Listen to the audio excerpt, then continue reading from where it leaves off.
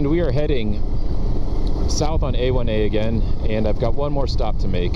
I want to go by the Matanzas Inlet, which will be the third location, the third stop on my highly anticipated history video series about the history of St. Augustine and Jacksonville as related to the Spanish and the French. And there's an important point in the history that takes place at the Matanzas Inlet, so that's where we're heading now. Okay, Jordy over and out for now.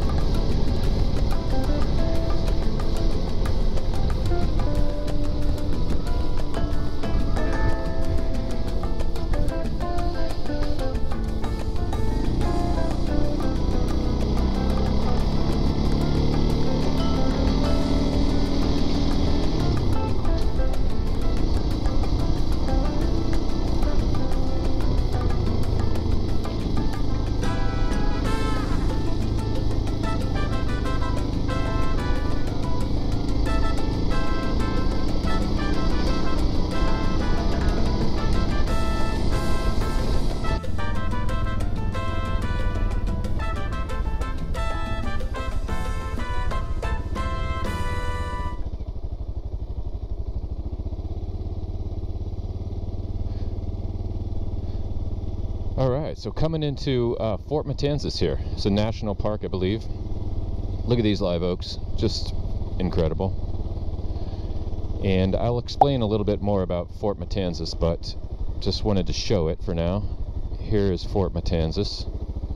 Actually, this isn't the fort. The fort is viewable across the river, the intercoastal there, but this is the place. I think there's a little boat that takes people over to the fort. It's hard to see or access really, but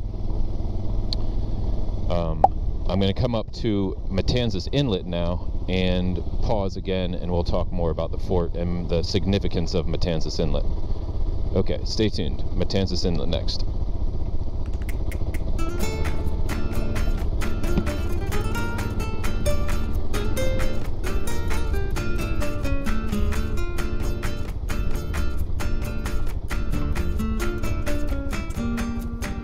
Yep, Fort Matanzas National Monument, if you can see that.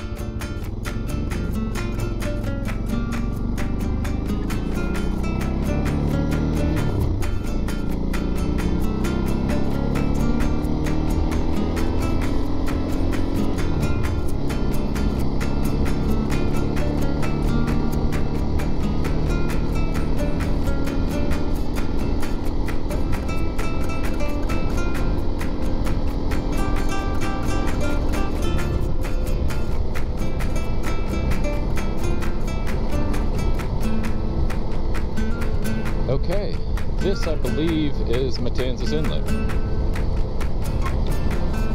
So we will cross the bridge, I'll turn around and come back. Beautiful day today. Inlet, right, obviously meaning from the ocean to the intercoastal.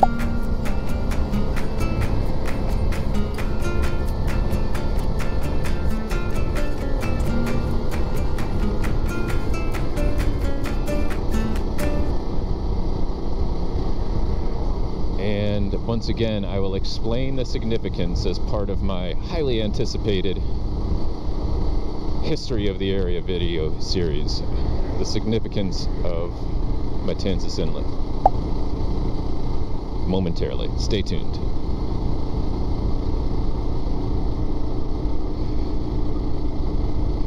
we will loop around here. You know what I'm going to do? I have friends who live right in the area, so I know this area quite well, and it's amazing. We'll take a little left onto Gene Johnson over here, a road I've traveled down many, many times. And we will go up to the point, see if there's any kite surfers out today, or surfers. And this is a cool little road over here. Heading over to Gene Johnson.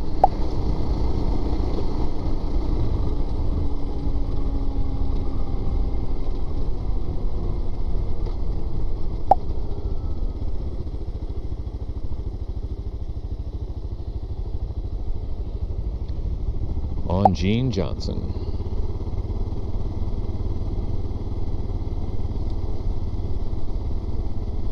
Be less sucky today. Good advice. Good advice. I say. I concur. And here is the Atlantic Ocean. You see the breeze is blowing. Small waves.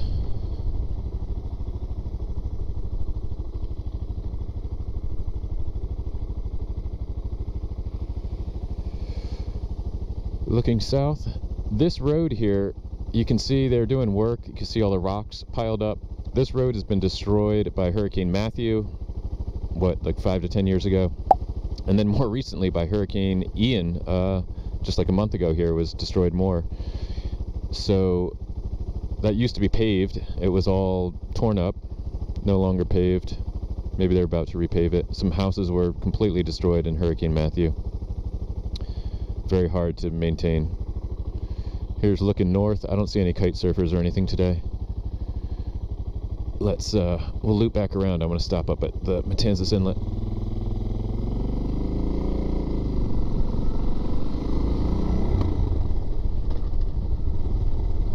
I'm glad I came down here. This is super cool. Look at the waves. Nice day at the beach today. Breezy day.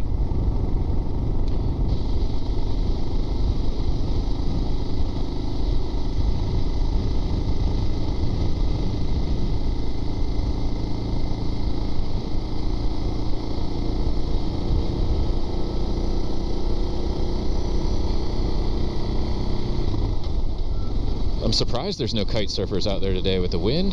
Wow. You often see many of them out together. None today. This is a low spot in the road right here. It's often underwater when... Oh, this is where I want to turn in over here. When we have big storms, hurricanes, this is all flooded in here always. You can see kind of it's still wet, sort of.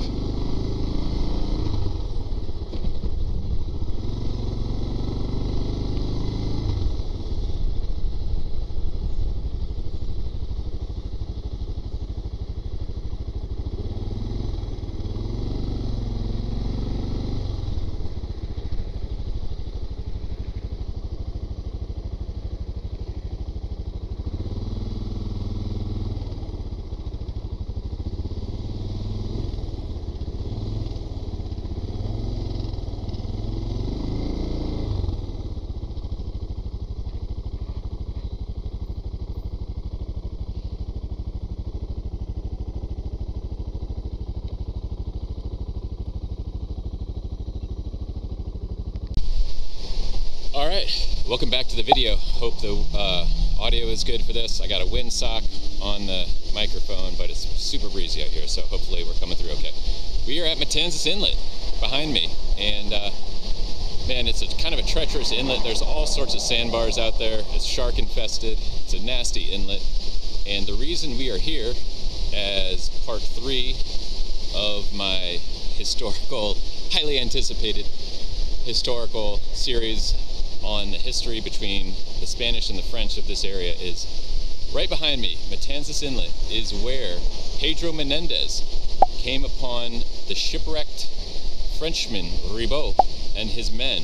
The Spanish, as I already explained, marched north to Jacksonville, to Fort Caroline, mercilessly destroyed the French colony there, encampment at Fort Caroline, then started marching back home, and Ribault had escaped and had tried to sail home for France. However, he got caught in a hurricane and was shipwrecked right here, out off of Matanzas Inlet.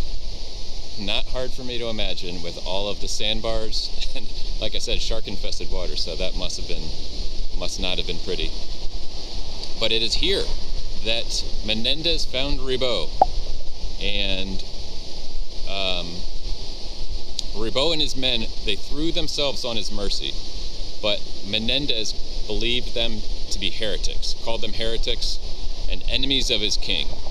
And at this place named Matanzas, which is Spanish for slaughter, he put to the sword all but 350, all but those professing to be Catholics, and a few musicians. France never again strongly challenged Spanish claims in North America. So Menendez mercilessly slaughtered all of Ribault's men, except a few who claimed to be Catholics and musicians. So right here, Matanzas, slaughter, the final chapter between the French and the Spanish. And the Spanish came out on top in the end. Okay, that's it. Adios from Matanzas Inlet, Florida.